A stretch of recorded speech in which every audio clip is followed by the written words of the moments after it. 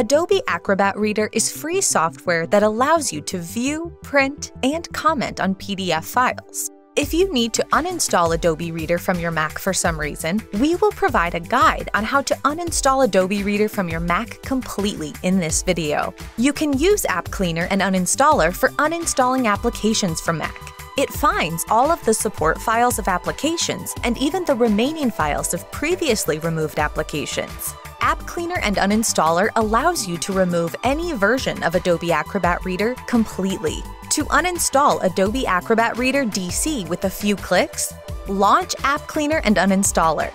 Select Adobe Acrobat Reader or Adobe Acrobat Pro DC in the list of scanned apps. In the Expert mode, you can see the list of their service files. Click the Remove button and confirm the uninstallation. That's all. Please don't forget to empty your trash, as by default, App Cleaner and Uninstaller removes files into the trash. If you have already removed Adobe Reader manually or with its native uninstaller, you can check your Mac for its remaining files. For this, switch to the Remaining Files tab from the sidebar. If you find the Adobe Acrobat's remaining files, select and remove them.